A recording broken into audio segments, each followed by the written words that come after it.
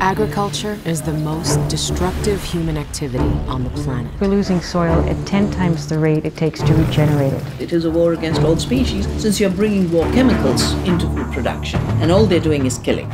People know that it's harming the environment, and they do it anyway. You cannot feed the world from dead soil.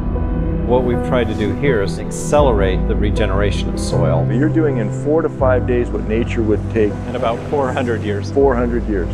That's pretty amazing. They're disrupting food, fuel, and fertilizer all in one little powerhouse. I worry about it getting squashed before it gets out. I'm a little suspicious.